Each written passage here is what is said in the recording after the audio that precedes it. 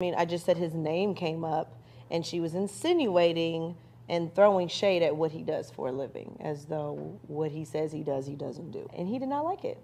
So he let her know, please don't bring up my name, and that was what he said.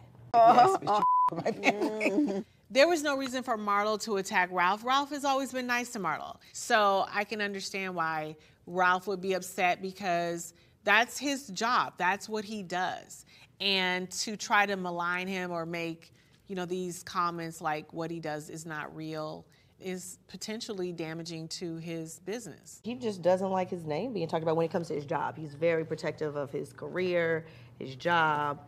You know, don't question that. So for that reason, but I think he was giving her a heads up, like, just don't continue to bring my name up. I know I could see her.